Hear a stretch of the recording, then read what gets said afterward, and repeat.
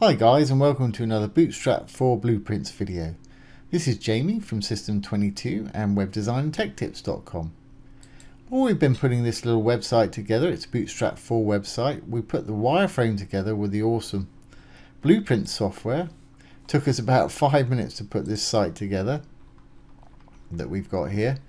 And now we're going about the business of customizing it, making it our own with our own images and text and what have you. What are we doing today? In the last video we created a download file button. As you can see, that's downloading the images when we click on that one. Today we've got a call to action button underneath it, and I'm going to have that pop up to a PDF that you can read and that you can also download if you wish. Really easy, so let's get that done. Okay, so here's our root folder. Root folder's the folder that when we actually built this with the blueprints here, it output the file to a folder, and we've just added the images that we've been adding to our site within our root folder here, so we can pull them just for there. There's the little download file we did for the download button yesterday. I'm going to add a PDF to this folder. There we go. So I just added a PDF. I've called it B4R, and it's going to be .pdf because it's a PDF file. When you open it up, it's just some info about Bootstrap, and we'll get their button to open this up and give them the opportunity to download it if they want to. So let's just shut that one back down. Let's open our index.html with our text editor. You're going to need a text editor for this software. If you don't have one, you can download this one. It's free, it's brackets, and it's absolutely awesome. If you do have one though, any text editor should do. Okay, well, let's find our call to action button. If you need to do a search, let's have a look at the site here. Let's go down to where we want to go. Quite often with HTML there's a lot of it. Let's copy a bit of this text and see if it can find it for us. So I've just hit Control-C there. I'm going to open the brackets up.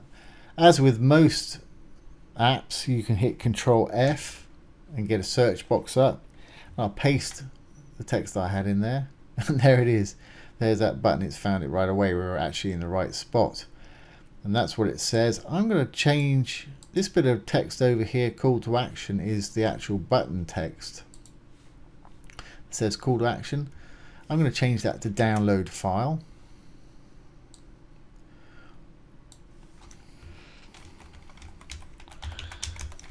I'll put download PDF, and let's just change a bit of this text.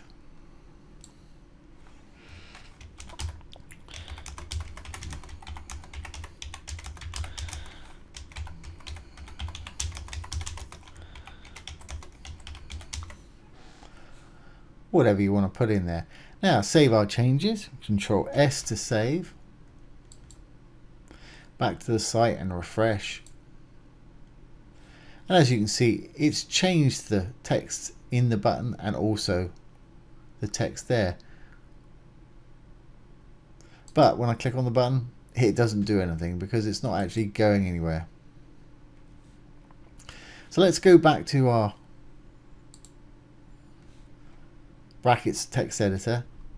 Okay, if we go back down here and put in the actual correct one, at the moment it's got that in there. If we just delete that and put in our file name, which if we look at it, it's B4R, and because it's a PDF it'll be .pdf. As soon as I write B4, it should find it. There it is, B4R PDF. And it looks like there's a few little typos going on up above. That happens when I talk and type. There we go. Let's save this. Control S. Back to the site. Let's do a refresh. Now when I hit the download PDF button, it should open it up in a new tab. It's actually opened it up in the same tab. That's fine. Here's our PDF, and they can either read it or you can download it right there. Let's go back. I kind of like to have this open in a new tab. And to do that, let's go back to our bracket software.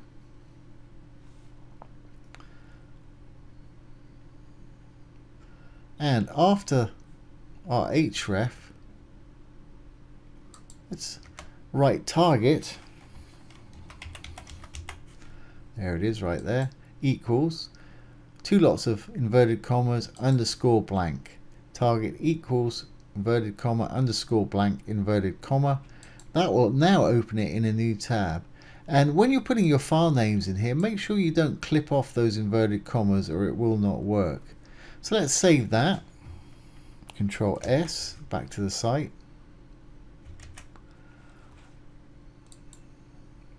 Refresh. Now when I click on it, the site stays open and it opens the PDF in a new tab, which is what I prefer for this sort of download. And to me, it looks like there's not quite enough padding on the bottom of this. It looks like we should have more on the bottom. Let's have a quick look back. Yeah, here's the body. It's got padding top of 3 and padding bottom of 1. Let's change that to 2, padding bottom to 2. These are the inbuilt Bootstrap 4 padding classes that you can use. Save that and see if that makes any difference. We can always whack it up to 3. That's a bit better. It looks more central that way. And what about that button? Do we want to make it different? Perhaps, how about if we made it green? We can do that simply by changing the class to success. Let's have a look here. We got button, we got button extra small. I'm just going to have button regular, so I'll take the extra small off of there. And I'm going to take the button small away. And I'm going to call it button success, which will turn it green. And the button raise gives it the shadow.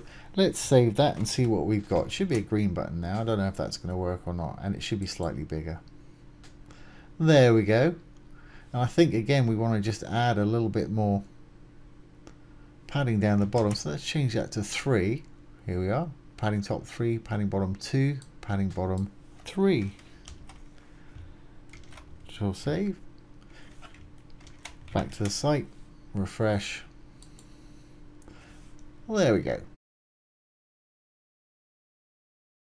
That's fine. And everything's working just as it should be. And there's the download right there. So that's how to add a PDF link and PDF download link and PDF read link to your site with a call to action button. Really easy to do. So I hope you've enjoyed that and found it useful. Like I say, don't forget you can download the Blueprint software from the link below this video, and there's an 80% off coupon that goes with it there that they've kindly given us. So if you want to do that, it's down below the video.